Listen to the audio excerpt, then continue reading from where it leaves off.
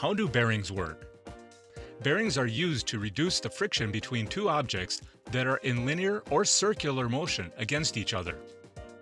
The first intuition came from Leonardo da Vinci in his studies regarding friction, but the first patent was filed only in 1794 by Philip Vaughan of Carmarthen. Then, a Parisian bicycle mechanic named Jules Suriray was able to patent the first ball bearing on August 3, 1869. This invention allows him to win the first cycling race in history, the Paris-Rouen race. In this video, we will see how bearings work and which are the main bearing types. More than 10 years in the industry has led JAES to become the qualified partner for some of the most important mechanical engineering companies, providing any type of bearing from different manufacturers. Let's take a closer look at a classic ball bearing. By decomposing and sectioning it, its components can be analyzed. The first elements that immediately get our attention are the steel balls. They represent the rolling elements, and they are held together by a cage, which can come in different shapes, and it's made of low-friction materials. Then, we have the inner ring, usually the one that moves, and the outer ring, both with a groove, which can be more or less deep in order to make the rotary elements glide. It is very common for the bearing to also be shielded. The shield can be made of metal for dust protection, or it can be made of plastic, preventing liquid infiltrations. They are placed in specific locations between the two rings so that they can protect the balls and the cage from external agents.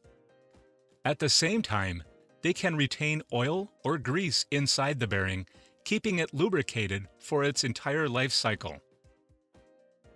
In order to work correctly, bearings need a certain radial and axial clearance, so that when they reach the working temperature, their thermal expansion won't lead to over-tightening, which would cause the bearings to wear, or in worst case, even a seizure.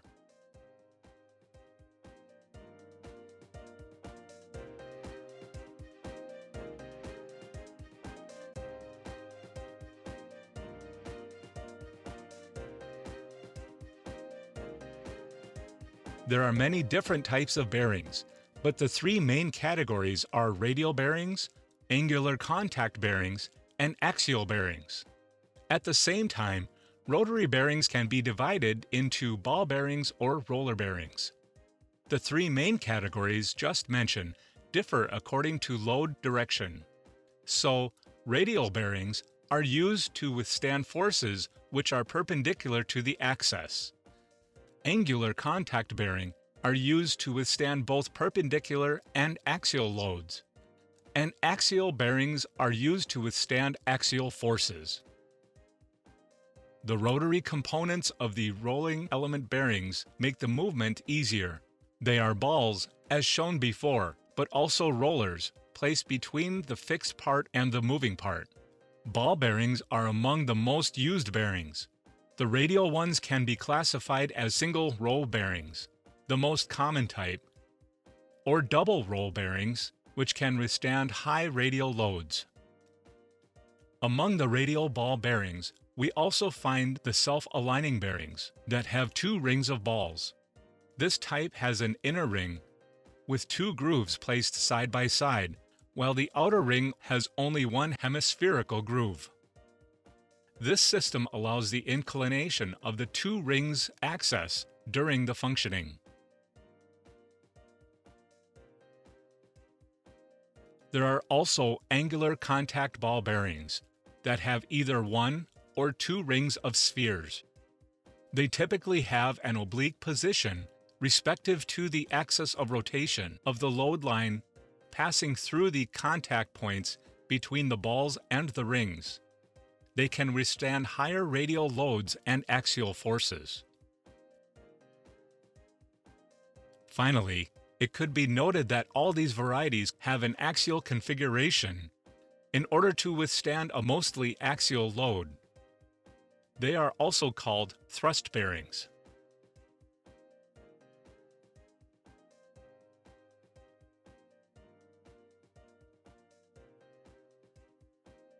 Another major type of rotary bearings are the so-called roller bearings used when very high accuracy is required.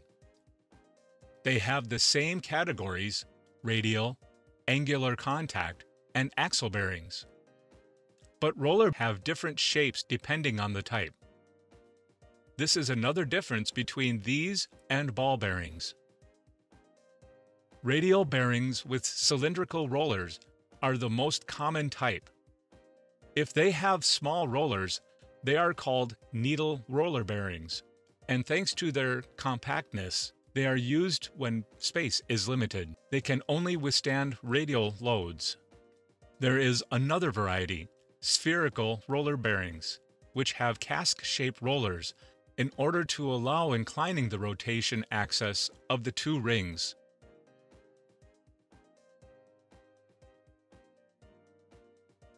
Tapered roller bearings are an oblique version and are used in case of combined load.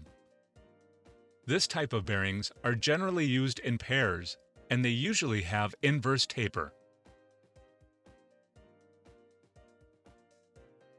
All of these varieties can also have axial configuration in order to mainly withstand an axial load.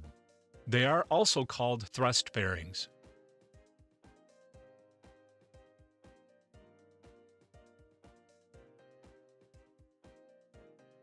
There are many types of bearings. The most common ones are plain bearings, also called sliding bearings or slide bearings, are made of two different parts. They don't have rotary elements. In fact, they work thanks to a thin porous bronze foil, which is covered by a layer of Teflon. The foil is placed between two elements of the bearing. These bearings are built to withstand high loads, and they can also bear misalignment. Linear motion bearings are designed to provide movement in one direction. They are usually called slides, and there are both linear ball bearings and linear roller bearings types. Magnetic bearings substitute rotary elements thanks to a magnetic induction, which allows them to be frictionless and avoid lubrication. As a result, they are very efficient in every condition, even in extreme temperatures. But one should always pay attention to the Curie temperature of the magnetic system. Bearings are one of the most used mechanical parts, and there are many varieties of them.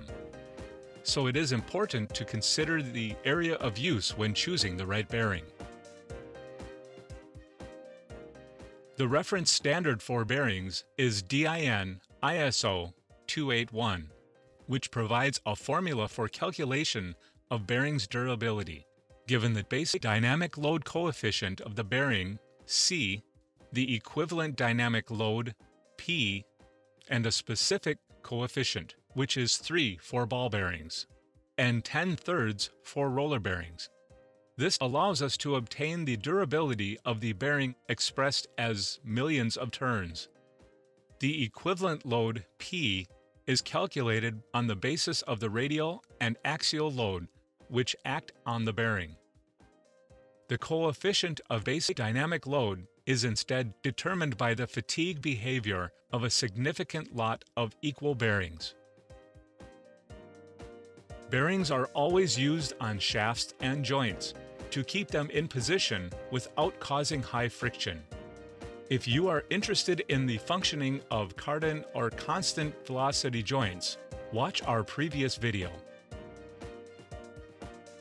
If you found this video useful, please let us know by leaving a like and a comment. You can also share it, and don't forget to subscribe to our channel.